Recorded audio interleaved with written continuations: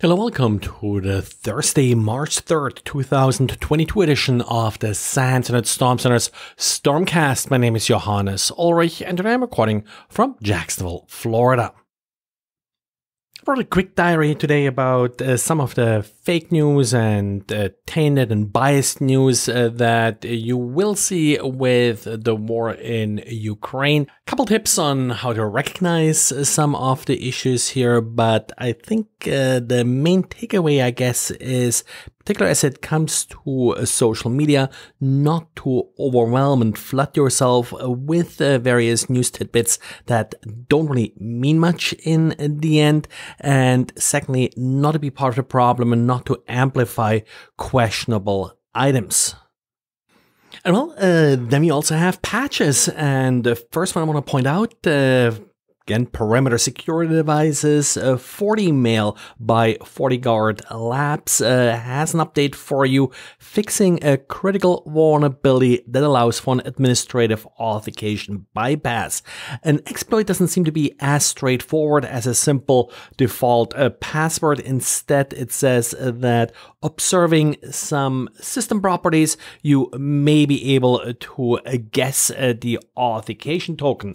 So this would be something along the lines of like looking at timestamps, version numbers, maybe MAC address and such that are often used to derive some of this authentication data. I suspect a vulnerability along those lines. FortiGuard also released an update for FortiWLC. That's sort of the traffic optimizer, but the risk here is only high. It does state that it fixes issue with the random number generator, which of course may be related to the problem with FortiMail. Other FortiGuard products also received updates, so double check, none of them overly critical. There is a path traversal vulnerability also in FortiWLM. Some clear text passwords are saved in configuration files, but not necessarily directly accessible. And we got security updates from IBM. I think it's a total of 27 vulnerabilities, if I counted them correctly.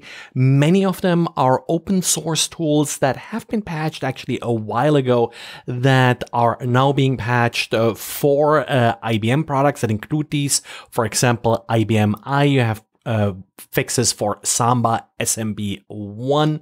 You also have fixes for Apache. Yes, I think there's also a Log4j vulnerability that is still being addressed here in one of the products.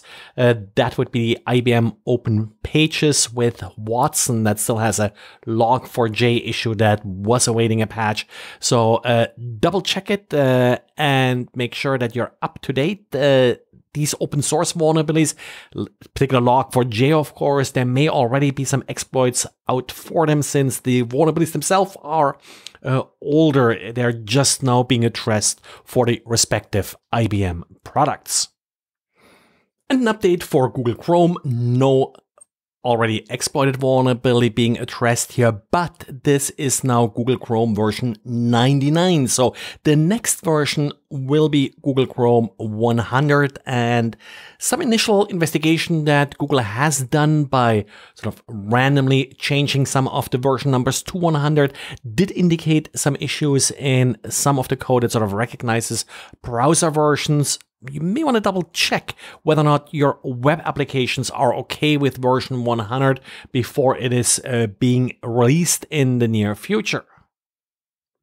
Now, one of the little sideshows in the entire Ukraine issue is how different ransomware groups and such declaring their allegiances. In this part of the fallout here, we had a huge leak of internal documents and code from the Conti ransomware group.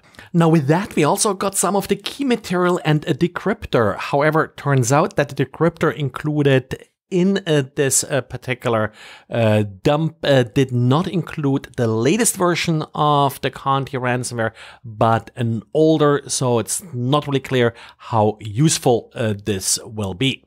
I'll link to one of these sort of random write-ups about the Conti leak. There are plenty of them out there, so you may already have read some of the details about the content of this data.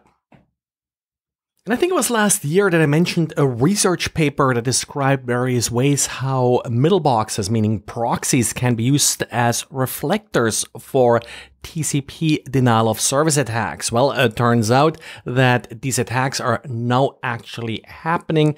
Akamai has a write-up about how they're seeing some of these attacks peaking at 11 gigabits per second. And that's it for today. Thanks again for listening, and talk to you again tomorrow. Bye.